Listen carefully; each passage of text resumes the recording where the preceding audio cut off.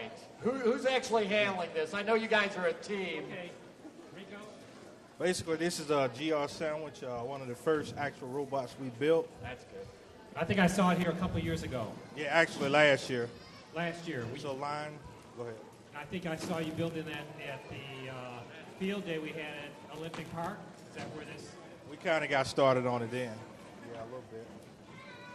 So what we'll do today? Actually, GR sandwich is basically going to follow this line. It's pretty much a bot that we use.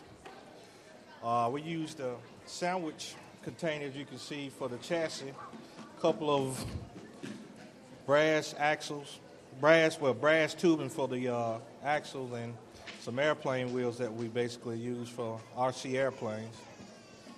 And what there are some holes on the bottom of the robot. That's for the photo cells to actually take a snapshot of the line. So the holes are line detectors? Yes. Cadmium sulfide sensors. Okay, let's see, and it's going to follow the line around. Yeah, and Okay. just a basic elliptical circle right now.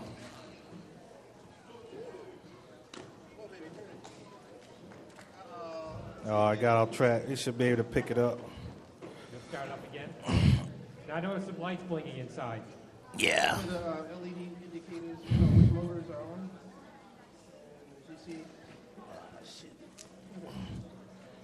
there you go. Back on track. We're a hot sucker, so